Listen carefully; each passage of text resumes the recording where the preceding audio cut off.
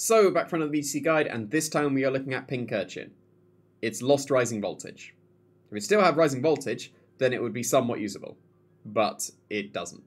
So, it's going to be a lot weaker without it. You kind of have to rely on Thunderbolts. They'll hit reasonably hard. But you've got terrible bulk. Now, your bulk is not worth it, given how slow you are. Slow Pokemon are supposed to be bulky. This is not bulky. And it's not strong enough to justify it. So, if you're using Pincurchin, you're probably using it for some electric surge strategy, maybe with an electric seed or whatever. And in that case, it's a gimmick. So, yeah, losing rising voltage is quite killer for Pincurchin.